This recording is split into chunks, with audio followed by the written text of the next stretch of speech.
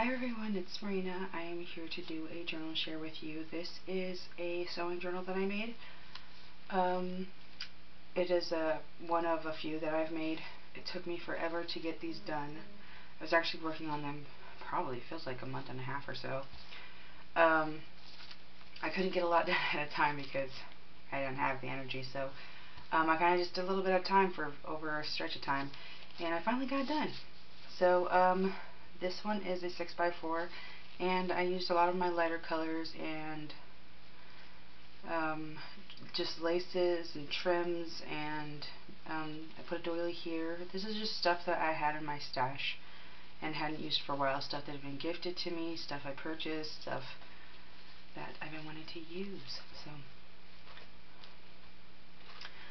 the base for the journal is Craftyirena. I wanted it to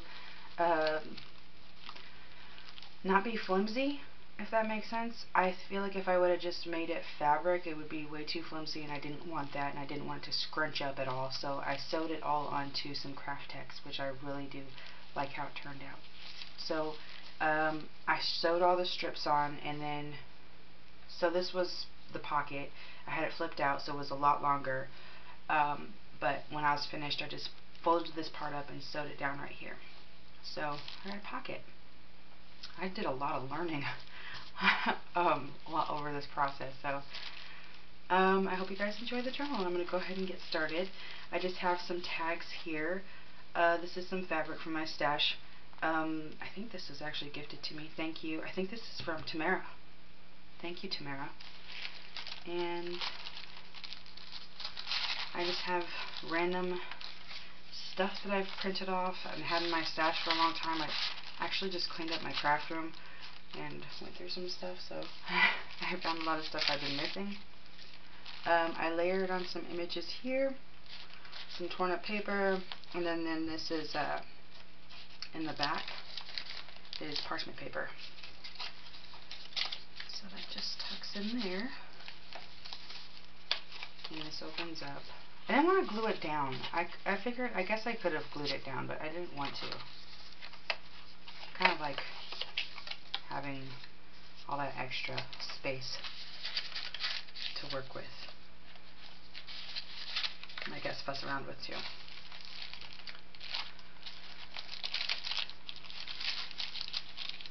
And this is deli paper. And I made another little torn slip book here. So it's got some deli pages, some deli pages, and then in the back I have just a note, stamp, and the lace over the top. And the lace I got from Sherry. Thank you, Sherry. This is from a kit, or not a kit, a purchase that I made from her for laces. So this is one of the pages that also came in Sherry's box, and down here some more laces. This one is mine, the blue one in the back. And a lot of the ones that she sent me are actually really stretchable, and I super love that. I really do. And so I just have some images that I stuck in here. And then this is a little envelope that I folded.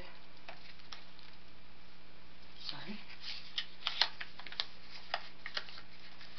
So it's just got some little journey cards in there. That folds back up.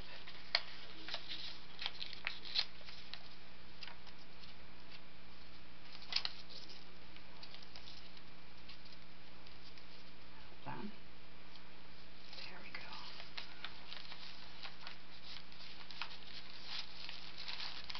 Because I really didn't need to put this on here, but I thought it'd be really cute. I mean, it stays closed on its own.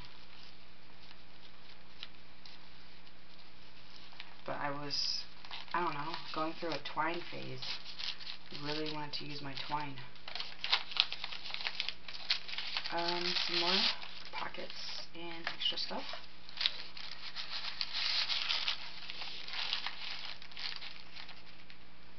Put some lace on down here. Did double layering of the lace. This lace I got from Sherry, and it's got some flowers on it. It's really pretty, and I layered over some of my own. And it is a half pocket.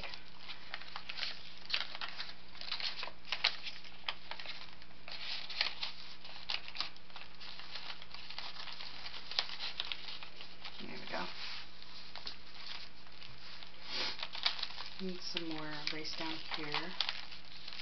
And then I never done this before, but I keep seeing it, so I decided to try it, and I really like it. It's got a little. I just cut out some little hearts, and I put them on here in the center. For some reason, this really amuses me, but I like it. So I have a double pocket here with the glassine back that I altered. I painted on it.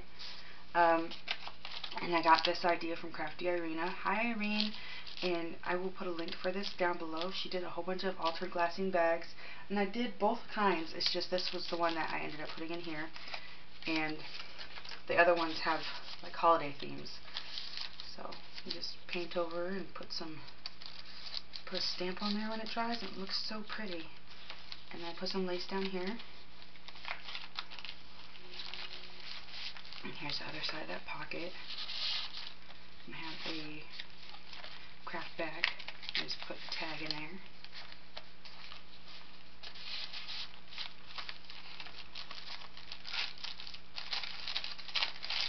And this is a deli page. I just have extras in there. And this one I did some, I guess you call it collaging. I did a little bit of collaging. And I just layered it with some parchment paper, and I love how loud that is, and then some lace and some torn mixed media paper. I have a tag and some flower ephemera.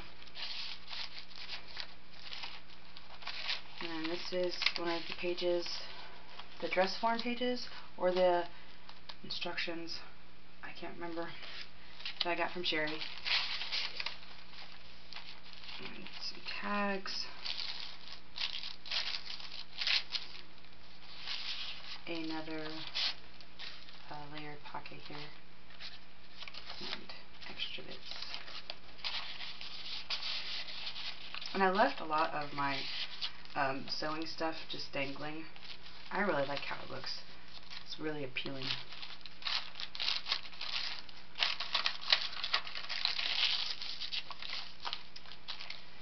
And this page and the back. I have some tags, ephemera, and just a little bit of extra stuff in there. So lots of tags and tuck spots and pockets and a lot of fun stuff to do in here. I kind of loaded it. I didn't want to make them too chunky, but I did want to embellish on these journals, which I haven't done for a really long time. It's embellished. So I hope you guys enjoyed the journal flip through. If you have any questions, let me know, and I will see you guys next time, and hopefully I will get better at this journal sewing thing. Alright, I'll see you guys next time. Bye.